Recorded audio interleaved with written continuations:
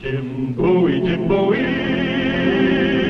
he was a bold adventuring man. Jim Bowie, battled for right with a powerful hand. His blade was tempered and so was he. Indestructible steel was he. Jim Bowie, he was a fighter, a fearless and mighty adventuring man.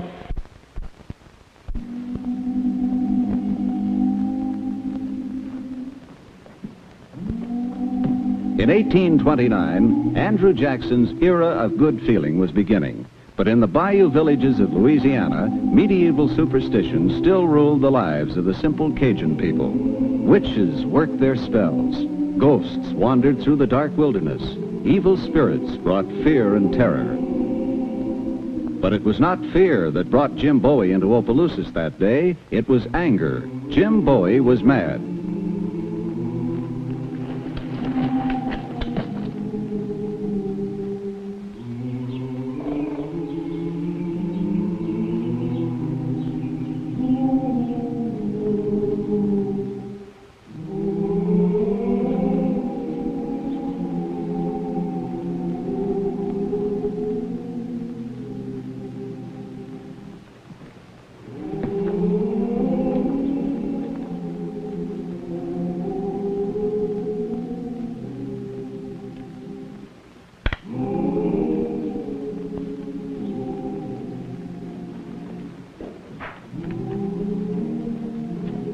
Hiya, Jim. Howdy, Sheriff. What brings you down here? You came down to warn you. Oh, what about? Curly Lambert, this fella here, used to run this place. Yeah? We turned him loose a couple of days ago, and... Why'd you do that? Well, because he served his time.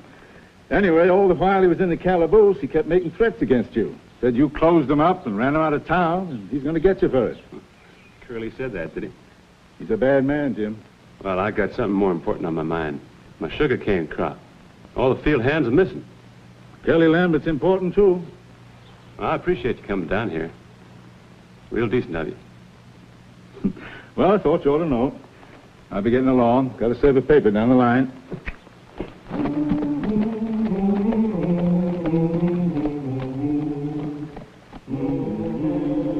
I said, Sheriff, why didn't he mind his own business? I had Bowie dead in my sights until he rode up.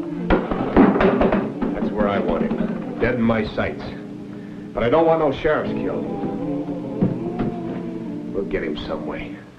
I'm gonna open up this place again, Red. And Jim Bowie ain't gonna stop me. You hear?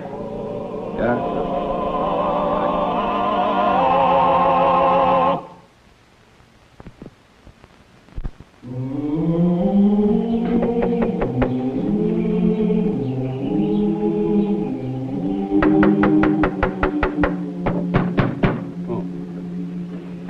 Madame Lundy, I want to speak to Louis. Louis is sick, Monsieur Bowie. Then he'll need a doctor. Let me see him. Oh, no. Oh, no, he can see no one. Go away. He's sick.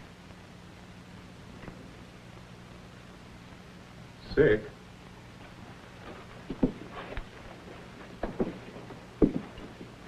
Hello, Louis.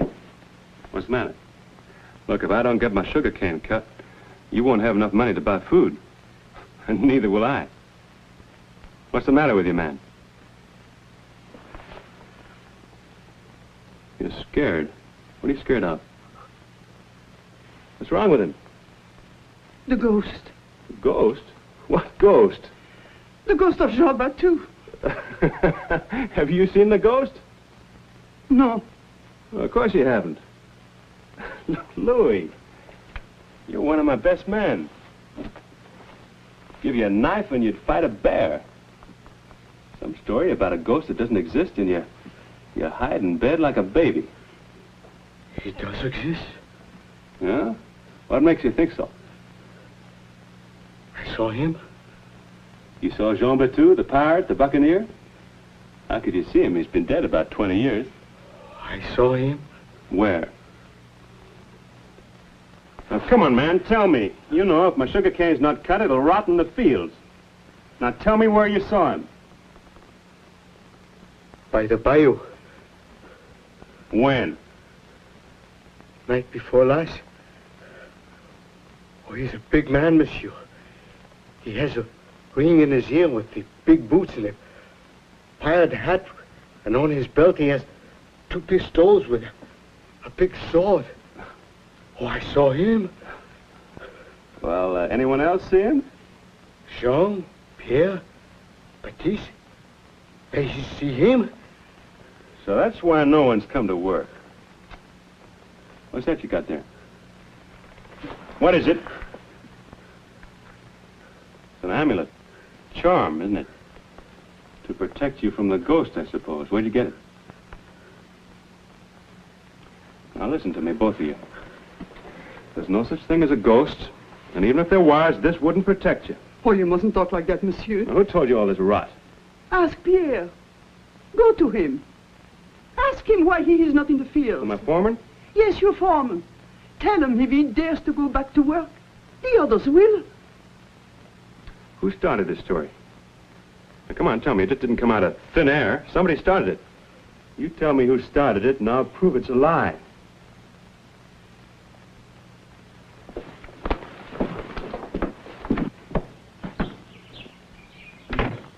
Hey, you there.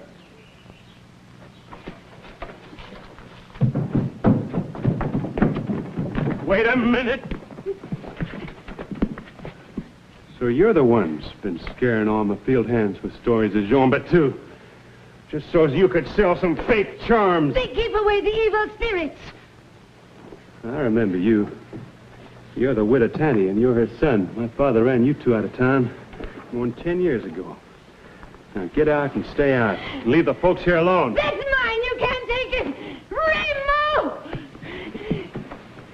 Teach him a lesson, Raymond! Raymond! Teach him a lesson, Raymond! Raymond! Kick him, Raymond! Kick him, Raymond! Raymond! Raymond!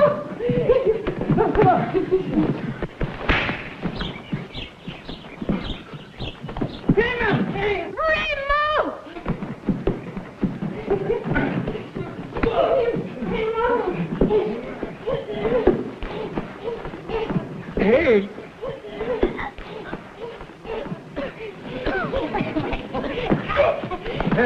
Here, stop it! You leave my alone! Stop it, I said! What's this all about, Jim? Well, widow Tanny and Raymond here have been spreading crazy stories about a ghost. A ghost? Yeah, a ghost of Jean Batoo. My father had trouble with them some years ago. Now they're back and I got trouble. They've been scaring all my field hands. Then selling them amulets for protection. They even got my foreman frightened. We haven't broken any law. You sure have. What law? Well, scaring people. Selling fake charms. That's against the law, isn't it, Sheriff? Well, I don't know if there's any law against it exactly, but... Well, who's going to cut my cane exactly with them around? Well, they ain't going to be around. Law or no law. Now, you take your boy and get back to the bayou where you belong. Cause enough trouble as it is. You hurt me. You saw him. I'm going to get even. I'm going to kill you. Some other time, Smiley. No, Raymond. We'll leave him to the ghost of Jean Batoo.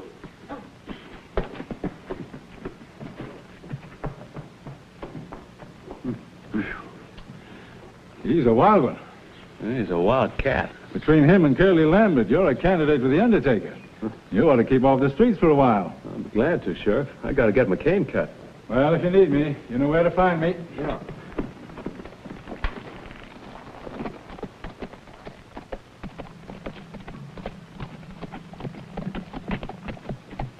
Get him in here. Get who in here? That old crone and her son. The one that just fought with Bowie. Get him in here. Well, what if they don't want to come in here? Get him in here. All right, Curly.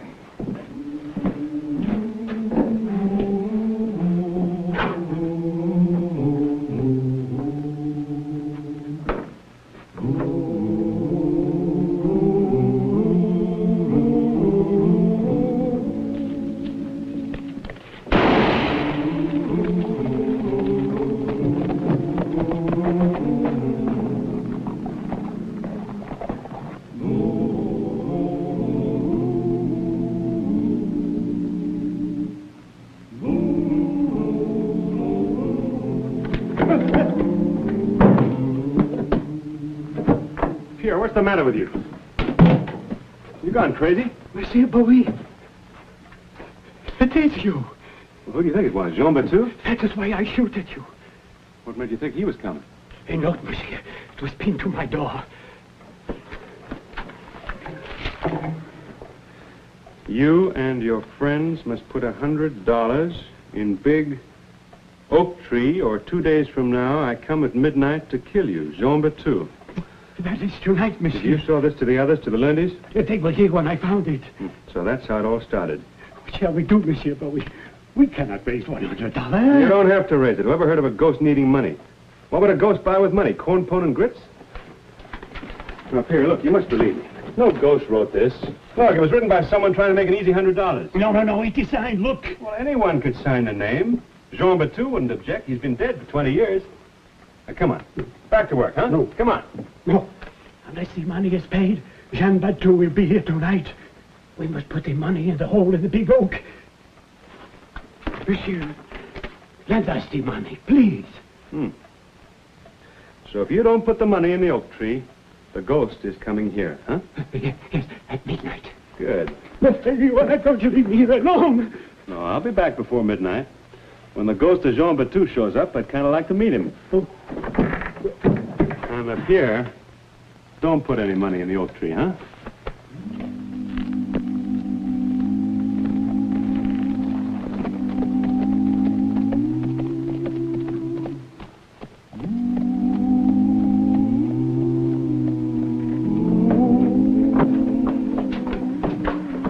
Here they are, Curly.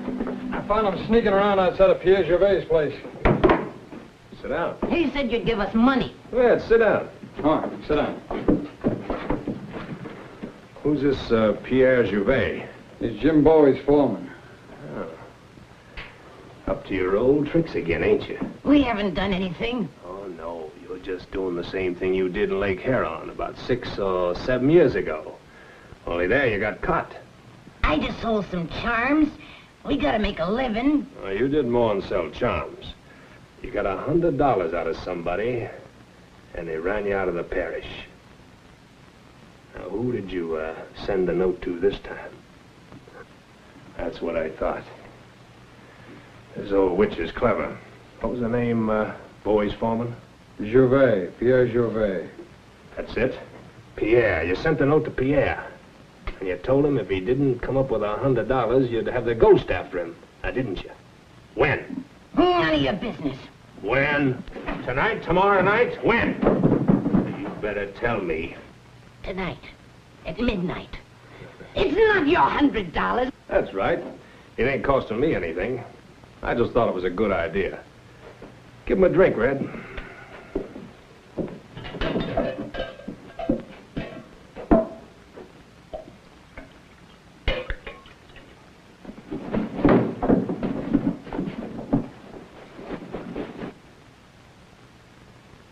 Now, get out of here.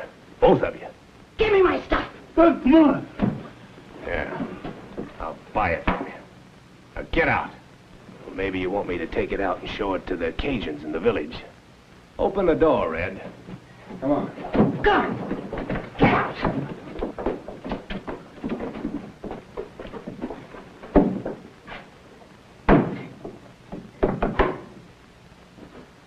Now we're getting somewhere. What are you talking about, Curly? Sit down, Red. We want to get Bowie, don't we? Well, sure we do. But how and where? Well, Bowie went to see Pierre, and Pierre showed him the note. The note said, if you don't come up with $100, a ghost will come and get you, right?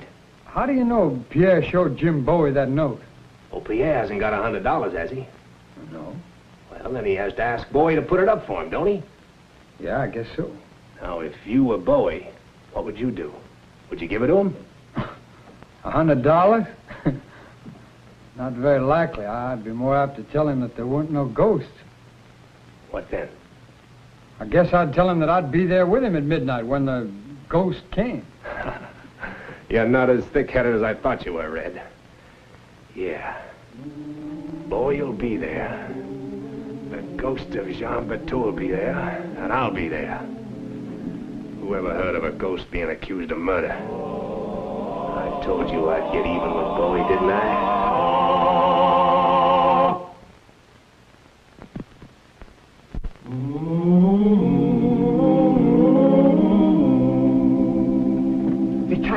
what, monsieur? I beg of you, give me the money to put in the oak. Well, if the ghost doesn't find the money by midnight, he's coming here, isn't that right? Yes, that is the point. I do not want Jean Batoo to come here. I do not wish to die. But if he doesn't come here, how are we going to find out who's been writing those notes and frightening people? Now, don't you worry, Pierre. Everything's going to be all right. You try and calm yourself. You're not going to die. Here, you want to borrow one of these? No. Thank you, monsieur. No.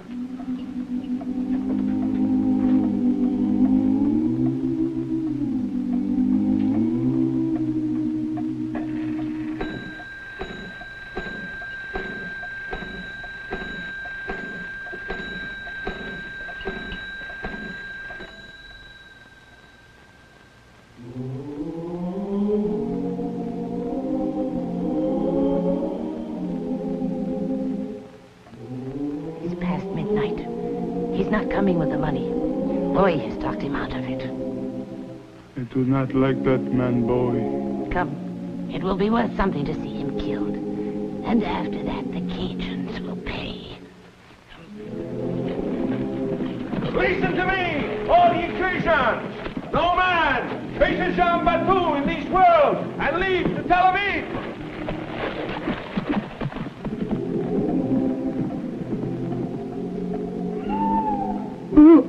I hear him. You heard an owl.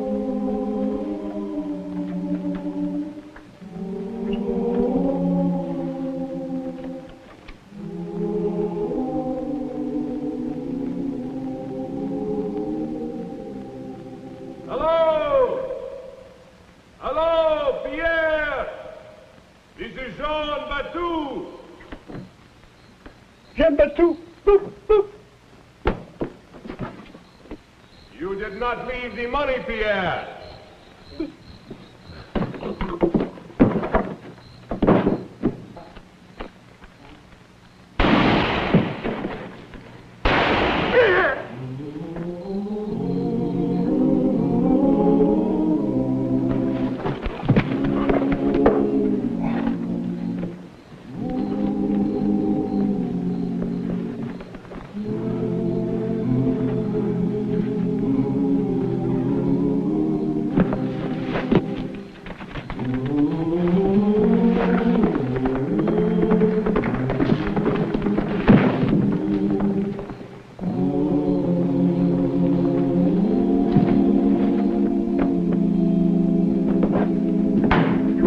Come with me. The ghost, monsieur, he wounded you. There was no ghost. It was a pretty solid flesh and blood man. Didn't you hear him scream when he got hit? Now, come on. No, I'm not leaving here. You're coming if I have to drag you.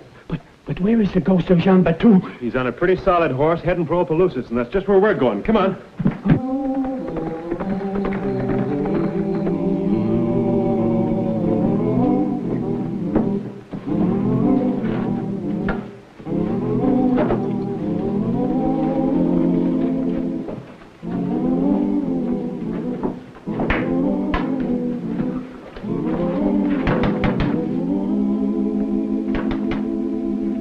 Who is it?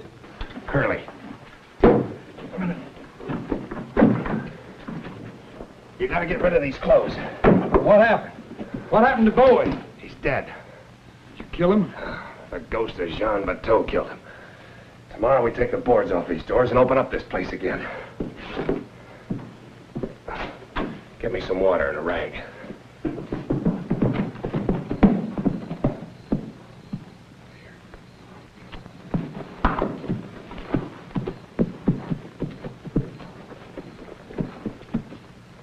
Well, he rode into town, but he didn't ride out. He must be in some of these buildings. But which one, monsieur? Yeah. You ride up and down the street and attract attention. I'll look in the sheds.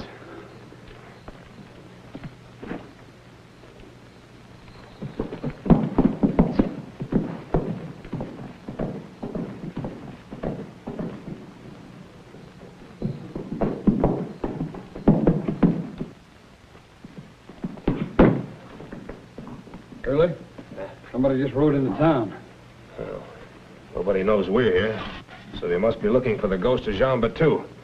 Go in the other room, stand by the window, and watch the street. If anybody does come in, we'll get him in a crossfire.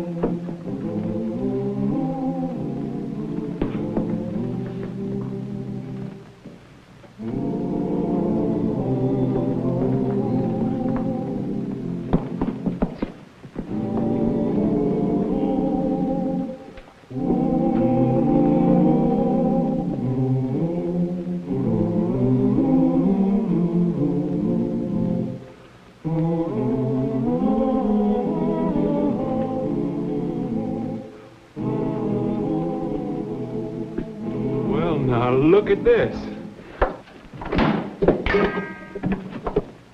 Real obliging of you, Curly, to keep those clothes on.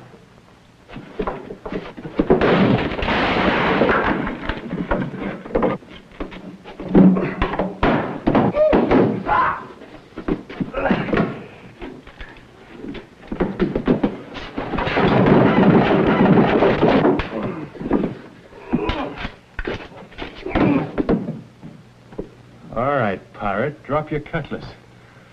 Go on. Outside. I want the folks to meet you.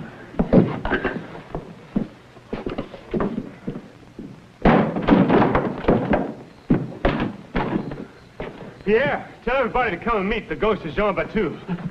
Louis! Mrs. Lundy! Come quick, here is not a ghost! It is Monsieur Lambert! Come quick! Madame Couille! Come here, everybody. Francois, Rene! Come!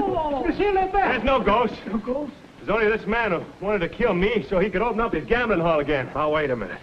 That wasn't my idea. No? Then whose was it? It was a widow Tanty's. These are her son's clothes. He carried him around that big sack of his. He was a ghost all the time, not me. That doesn't matter. You were the ghost tonight.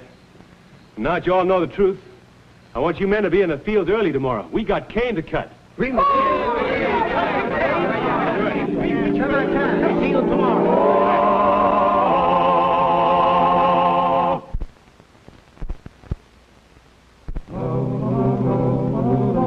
But the next day, Jim rode into town mad all over again. Not a single field hand had reported for work. We got them. Look, we find them in the bayou. Yeah, what shall we do with them? Well, I guess lock him up with Curly till the sheriff gets here. Good. To the locker. Louis, I thought you were convinced that ghosts don't exist. Oh, but monsieur, I am convinced. But what of the ghost? She is not convinced. Oh. Yeah. Oh, Pete. At least you don't believe in ghosts, do you, huh?